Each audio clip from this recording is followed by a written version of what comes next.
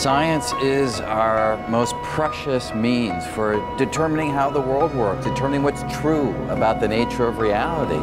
And people need to engage with these ideas. So we need science to be brought out to people in a way that's accessible, not intimidating, and can really get the juices flowing, get people excited about these ideas. I'm most excited about the unconventional, surprising programs. They can expect science through theater. We're so excited to bring events that we have developed and put on in New York and to bring them here to Queensland.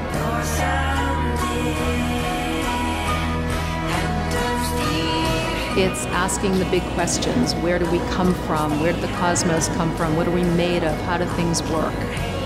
Here, the narrative art of science is really brought out in a way that makes these ideas accessible and exciting. And of course, I'm completely excited seeing the energy and the excitement among the kids and the adults alike.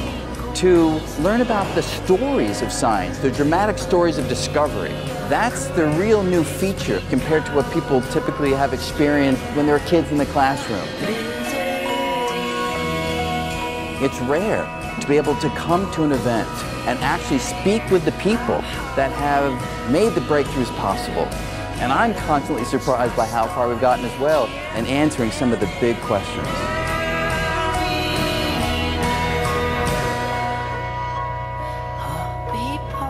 Science is something that can really grab you at a visceral level, and that's the distinct quality of the festival.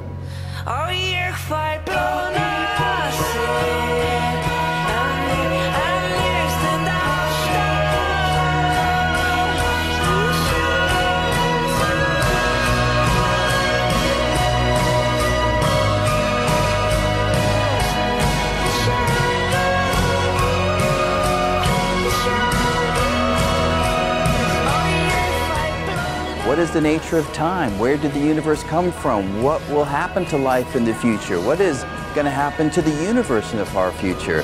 Anybody can come to this festival and get really worked up, really excited about scientific ideas.